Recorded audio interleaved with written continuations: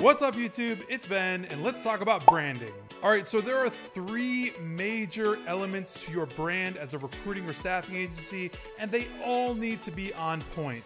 Before I touch on those three elements, I definitely want to let you know you should be in our Recruiter Empire Facebook group, link in description of this video, for plenty more tips and interaction and engagement, all about branding and everything about recruiting and staffing. All right, so number one in branding, who are you?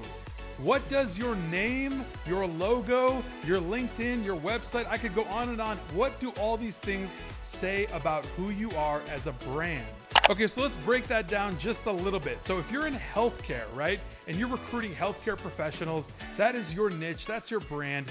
Everything in those elements, LinkedIn, website, all of your profiles, that needs to reflect healthcare. If that's what you're mainly doing, you need to reflect every single element of that inside of your brand.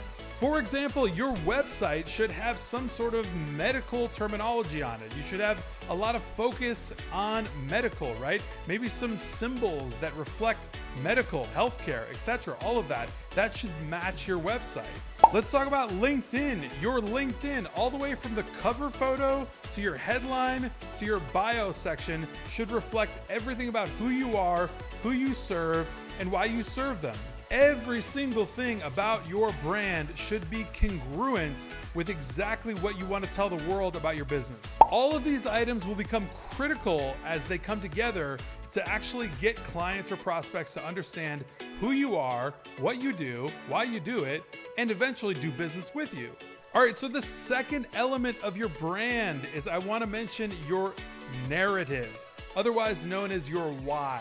Every single successful business has a narrative. They have a story. They have something of origin. They have something that grounds their business. What I mean by this is you should have something that tells clients or prospects, or anybody for that matter, why you do what you do and why you chose to do that, what motivates you to keep doing that, and exactly what satisfaction you get out of it, right? This tells people a lot about your brand. I mean, this is the part that's refreshing about any business that anyone does business with outside of recruiting. It doesn't matter. The values, the mission, right? Everything about that is refreshing.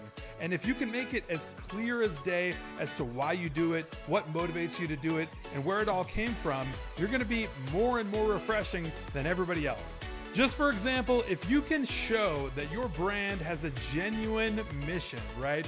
Genuine core values, and you come from a genuine place, that builds trust, which creates more business transactions for you. All right, so number three, the last one I want to mention to you is brand awareness. All right, so once you have your brand all dialed in and set up and everything's perfect for you, right?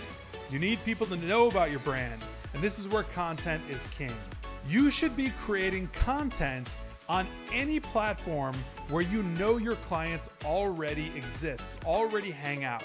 You should create content around your niche, around the labor market, around whatever it is specifically that you think is gonna hit a strike with your prospects, with your clients on those platforms. If that happens to be LinkedIn, start writing LinkedIn articles and post them consistently about your niche or about something that's happening in the market that you're in, and people will take notice, trust me.